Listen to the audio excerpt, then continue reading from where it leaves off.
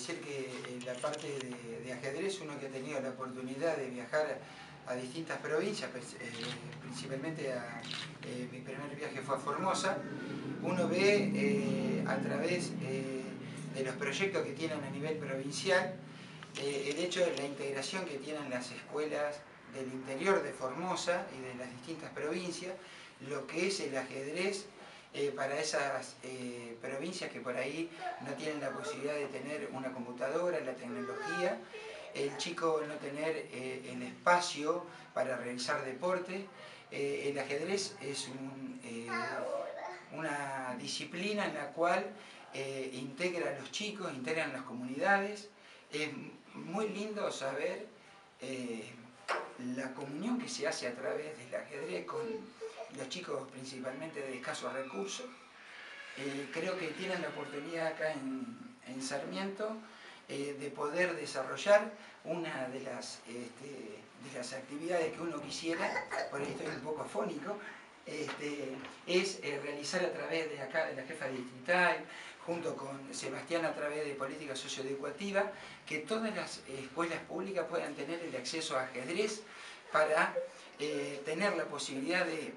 primeramente, de compartir con un compañero en el cual no pueda haber ese egoísmo o esa,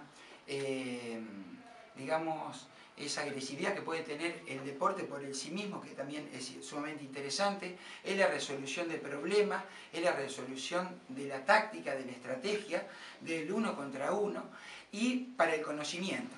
Por eso, una de las inquietudes que le manifesté a Sebastián como coordinador y como director de la Escuela 5, a la Escuela 13, que también lo viene llevando a cabo, está en la Escuela Nueva, que recién hace su inicio, y también a la jefa distrital, la posibilidad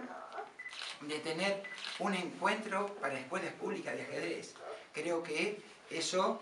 resaltaría mucho más la parte de la disciplina, el entusiasmo y la integración entre todos los chicos. Acá a veces hacemos encuentros distritales donde el deporte tiene quien gana y quien pierde, y por ahí uno tiene que, el chico descarga esas emociones que tiene. En el ajedrez es el compartir, el estar uno contra otro, en el resolver individualmente, y eso es lo que hace a la apertura de su conocimiento, como anteriormente dije, la estrategia que tiene que tener cada chico, y el conocerse. Eso es lo más importante. Ojalá,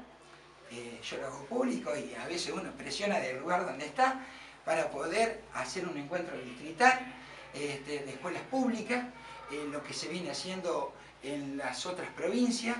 la integración, y ojalá que más escuelas se puedan integrar a este proyecto. Yo sé que la Escuela 13, a través de su unidad académica, también lo hemos hecho con la escuela secundaria, porque hemos viajado a Misiones con escuela secundaria, a Mendoza el año pasado con la Escuela 5, la Escuela 3 y la Escuela 9 en primaria, y bueno, ahora nos toca la suerte, a través de las gestiones que se hacen a través del municipio y del coordinador de la provincia de Buenos Aires, que es Barbarito, para poder tener nuevamente un viaje a la ciudad de Bariloche, y estas escuelas van a participar nuevamente. Uno a veces hace hincapié en la participación, a veces a través de los encuentros, y como es un encuentro nacional de escuelas, uno busca resultados, ¿no? No está ajeno uno como profesor a que cuando representa a la provincia de Buenos Aires tiene que buscar resultados. Lo que tenemos que empezar a través del municipio de Capitán Sarmiento es la participación activa de las escuelas,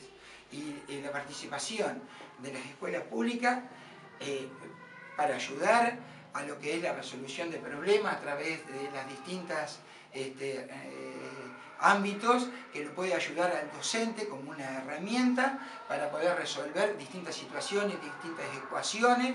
como puede ser matemática, a través de álgebra, a través de distintas metodologías.